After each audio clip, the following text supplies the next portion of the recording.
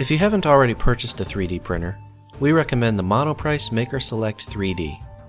It can be found in the mid $300 range, and it is one of the printers that we use to test print TrueTiles during development. There are two materials you can use, ABS or PLA.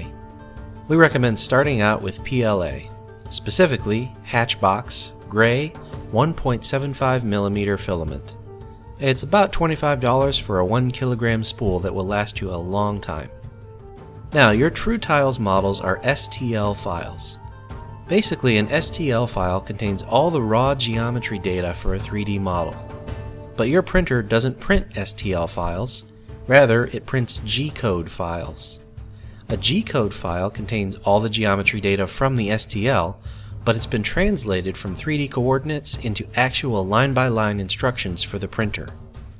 The G-code file also contains a large amount of other information, such as temperatures, layer thicknesses, infill settings, and dozens of other customizable parameters. There are many software options out there which will import an STL file and produce a G-code file for you, and we recommend Cura, which is fully functional freeware. The release notes in your TrueTiles zip package include some recommended settings to use in Cura or whatever software you've chosen.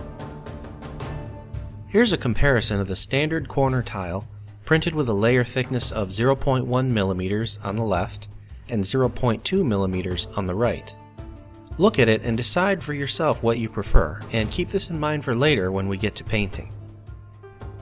Some models come in multiple parts. For these, you'll need to assemble them, and we recommend using Loctite Gel Control Superglue. This can be found for $3 to $4. Simply apply a small amount, contact the pieces together, and hold for about 30 seconds. Here's an example, assembling the swinging log trap.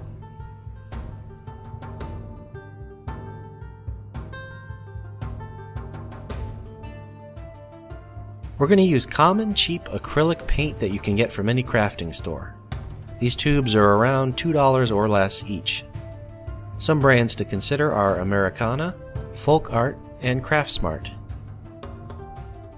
So first, apply a solid coat of black to the entire tile.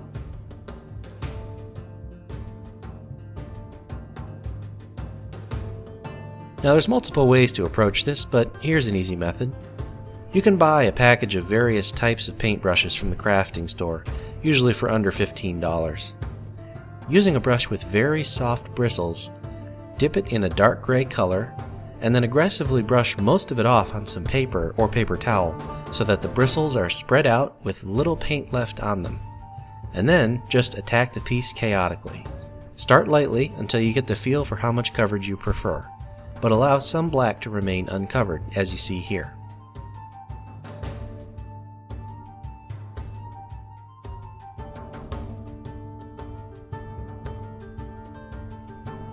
Now repeat the same technique except with a lighter gray, and only apply about half the pressure that you did for the dark gray.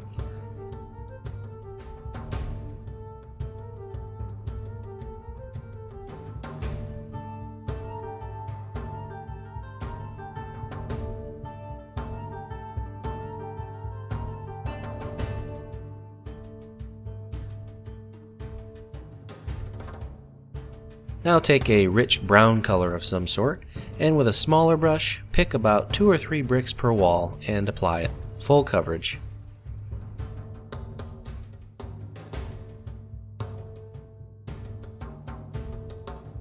After that dries, take some plain white, and with a brush that is fairly stiff bristled, dip it in the paint, wipe all of it off, and then lightly nick at the piece, gradually increasing the pressure until you see the white beginning to highlight all of the nooks and crannies.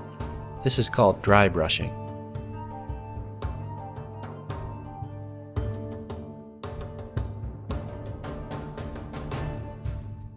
Now you might have noticed that this final dry brush muted down your brown highlighted bricks, and if you don't like that, well then simply hold off and do those bricks as the very last step instead.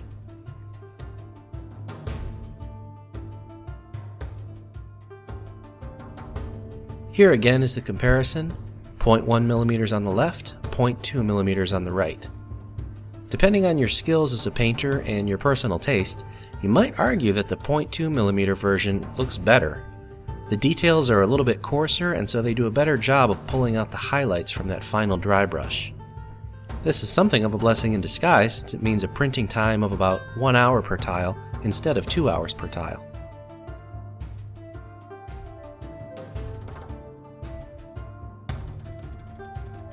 So that should be enough to get you started. Be sure to visit Heroes Horde for more information and future products.